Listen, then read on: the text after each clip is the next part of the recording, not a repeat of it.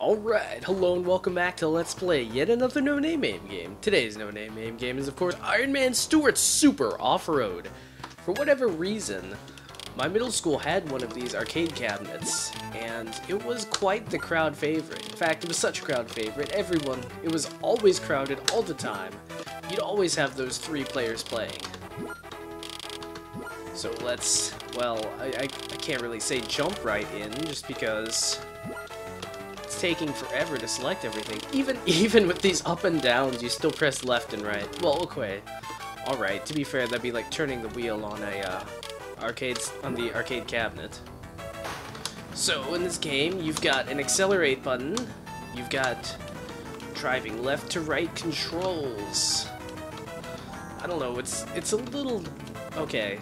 I think the controls are just mirrored, but considering you just press the press the stick in one direction to turn the one way, and then when you get to the other turn, then you push it in the other way.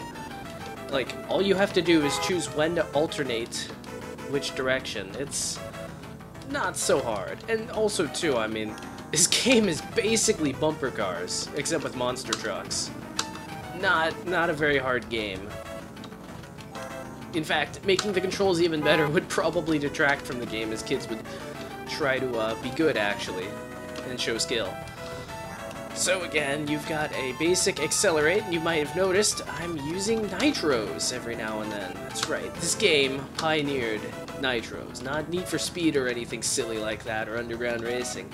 No, nitro was actually pioneered by the, I don't know, Monster Truck Racing Association of America, headed by then-President Ironman Stewart. It's entirely made up, but hey, that sounds like a fiction worthy of a history book. So evidently you can earn extra nitros, as like I started with, I'm assuming 10, and I ended with like 1,000,000. So also notable is that as you win, then you get more points to buy more stuff. Oh, no displayed time, no timer or anything? That's unusually generous. So we could increase the acceleration, or the tires, or the speed, or we could just buy a bunch of nitros. I'm sure we should probably do something else, but those nitros... Why not? We'll go for the cheapy power-up. Oh, whoa. We'll go for 2 cheap power-ups. It's always kind of interesting games like this where you can upgrade your, murder machine. No, it's not a murder machine. At least so long as those storks stay out of the road. Then, it's always kind of interesting in games like that where you have to upgrade your, player character, because you have to, like, ascertain, like, what kind of benefits would help you the most, and what works best, and all that. It's a little tricky. Also, to this game, I mean, the CPU isn't so great. I mean, basically, you could just hold down the accelerator and probably outwit the CPU. Oh, that was bad. I turned and then I compensated. In fact, the decreased controls serve to only amplify the funness of the game. Or something. So the game just kind of cycles through all of these various, very well thought out, very crafted roads that all kind of look like each other after a while. I wonder if they, like, actually had a person do all of these, or if it was just kind of a random generator, and then they just generated things after a while. Man, can you imagine on the development team, it's like, okay, Steven, we need you to make like 70 tracks. Can you do it? He's like, yeah, I'll do it this weekend. And then he does it this weekend, and they're like, wow, Steven, you're amazing. Huevos grande. Oh, and then they probably had, like, Chuck, who was an English major, to come up with all of the titles. Ooh, averages. Uh-oh. You lose, you gotta... Oh. Because I thought it was, like, something where you can just kind of buy your way to victory. Which would be... Well, that's generally frowned upon. Games like this. Also, too, yeah, so, I mean, the more you play, then the more of an advantage you have, and then eventually that kid with, like, the best car is just winning every time. It seems like it wouldn't be fun, but at the same time, I mean, there's, like, so much craziness going along, and there's like so much bulk out just floating around. This game, oh okay, also too, this game is really meant for like playing with people, because like I was saying about a couple minutes ago, oh, geez, it's terrible.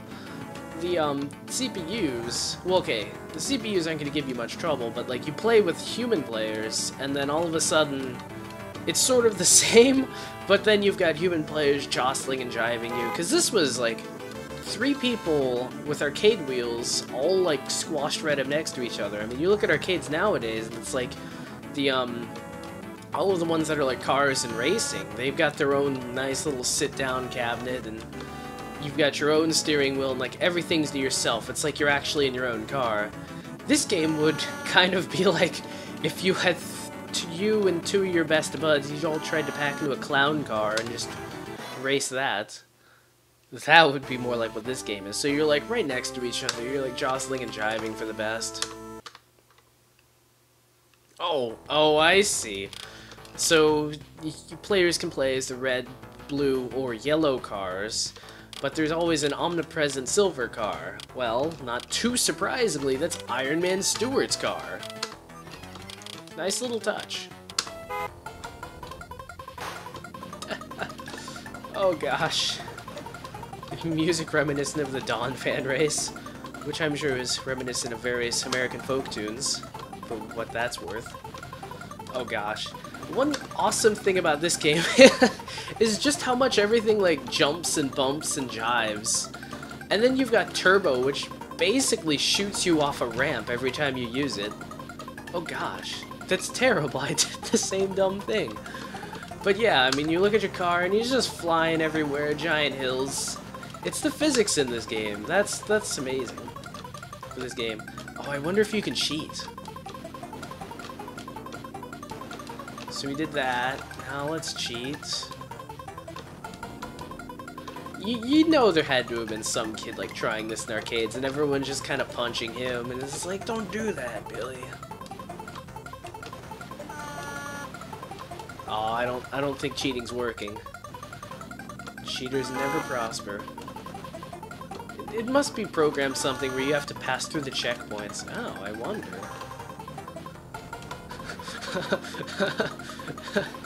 Oh, did it just bounce me back? Like it will not let me go through? I think I'm just imagining things.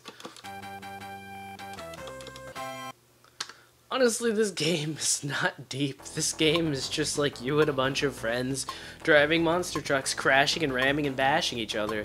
It is a little weird in that you've got like this buy your way to the top sort of aspect to it, and it kind of ultimately favors like just one kid coming in and dominating it over and over again. But at the same time, I mean, I can see the logic behind that, because then you've got the one kid and he constantly has to defend his place as top kid, so he has to keep on putting quarters in, and so it's just kind of weird that like you would sacrifice competitiveness just for like so much obviously monetary greed. But otherwise, I mean, this game, it's a fun romp, and I'm sure you've seen it like back in the day. It's a hard arcade cabinet to miss. It's like 3 steering wheels all just on one cabinet. Oh, look at that blue car. He's so nice. He's accelerating me for me. Oh, I see. You start out with twice as many nitros as the CPU players, just to kind of lure you in.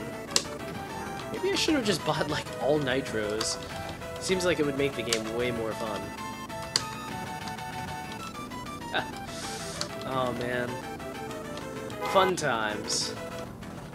Well, on that note, this cat's got a scat.